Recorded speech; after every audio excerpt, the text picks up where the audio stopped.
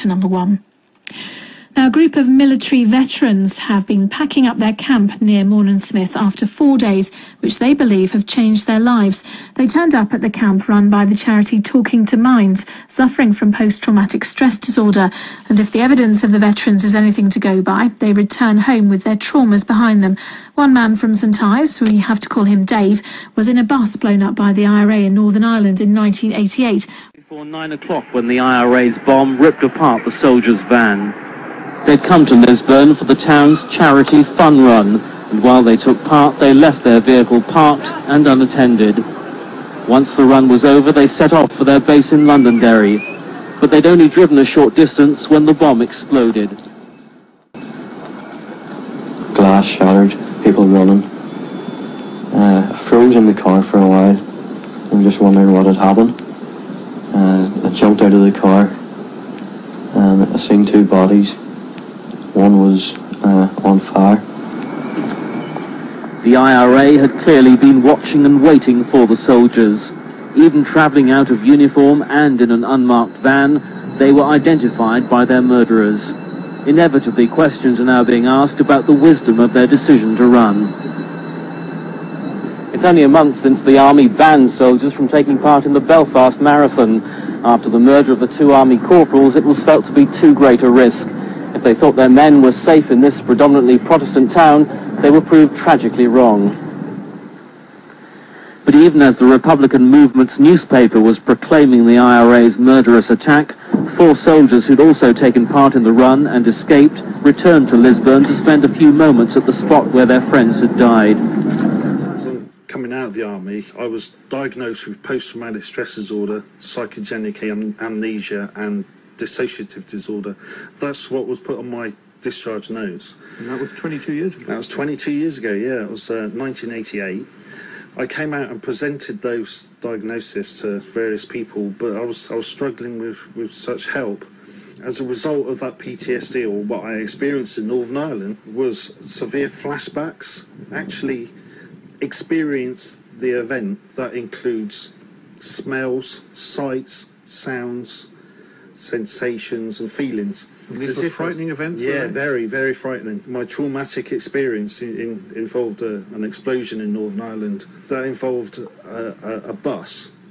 And whenever I'm walking down the street, even up until last week, if I saw a bus, I could actually relive those events. Additional to that, I was afraid to go to sleep because at night I would have night tremors and nightmares. I'd wake up sweating profusely and honestly believe that I'm still covered in blood. So that sweat is actual blood. And that's what happened to you with the explosion? Yeah, yeah. So that comes back very vividly. So very, very strong, vividly. I can smell the iron of the blood because that's what I believe that blood smells like, is iron. So I can smell that for hours afterwards when waking up. And if you're the next day, having difficulty walking down the street past a bus, if you're having these nightmares, how did it affect your daily life?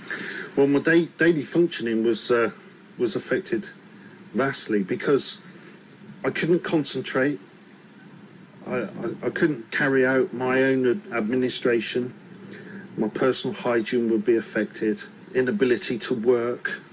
Just general inability to concentrate on the most meaningful, smallest, minute little things that you can think of, such as making a cup of tea. I'd put the tea bag in the cup and I'll get the milk out and I'll put too much milk in, so I'll have to drink a bit of milk out and then I'll put 2 sugars in and I'll be waiting and waiting and waiting. So it's affected your life in very small ways. Yeah. But you've been able to hold down a job? I've been able to hold down the job. I suppose holding down the job was more an act, being able to find a coping strategy so that I could mask my inability to function properly. I would pretend that my daily function was okay, that it was normal. I would try to avoid and deny the truth that I had experienced a very traumatic event and it had affected my life. I had to mask that and trying to avoid situations where I'd be reminded of that, try not to get into discussion. So I'd even avoid having any type of military service at all. So no one knows at work that you've served in the military? Not really, no. There's only a handful of people that know that I've served in the military, let alone be blown up in Northern Ireland. How badly injured were you? My injuries involved quite a significant head injury, so now I'm left with the feeling of what is post-traumatic stress disorder or a psychological injury and what is a residual brain injury. Now, unfortunately, in Cornwall, there's no neuropsychology services. The nearest is in Bristol, and it's very difficult to get some sort of assessment for what is a residual brain injury.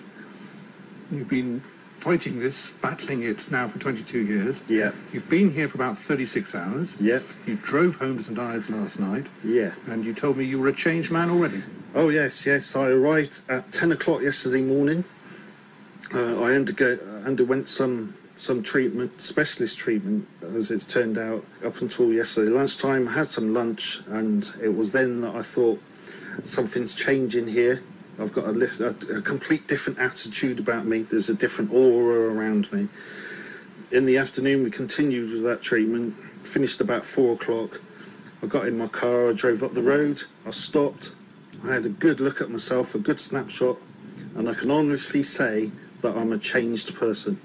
I've achieved in 12 hours, or just that 8 hours or so of treatment, I've achieved better results than I have out of 3 or 4 different agencies, government agencies included, and charities, than I have in the last 22 years. How's that? How's it happened? It sounds almost like a miracle. It sounds like a miracle. I don't know how it's happened. It's probably the technique. It's realising that you are human. There's no need to pretend that things didn't happen. It did happen. It's addressing those feelings, turning those feelings from a negative feeling into a positive feeling, associating it with past achievements, events, and happiness. You know, those things has happened. Let's crack on, see where we go from here. How did you sleep last night? I slept remarkably well. I've slept more hours consistently or continuously throughout the night than I have in the last 7 or 8 months. Is this going to last, though? I mean, that's the big question would be in your mind, I'm sure. In a year's time, if we're sitting here, will you still be saying the same thing, do you think? Yeah, I think now that I've got the knowledge of a technique to overcome those fears and anxieties and those intrusive thoughts, I'm referring in intrusive thoughts to, you know, superficial beliefs, believing that bus coming down the road is the bus that I was on. Those are now eliminated or eradicated, and I can employ that technique in the future because it's a simple technique to follow. Employ that and reduce or impair those feelings. You could walk past the bus now, could you? Yeah, I could go. I might get the bus home. That's Dave from St Ives talking to BBC Radio Cornwall's Dennis Nightingale. If you'd like to find out more about the charity which helped him, you can go to www.talkingtominds, and that's the number 2 to minds.co.uk. We've had an update on the reason why there's this A13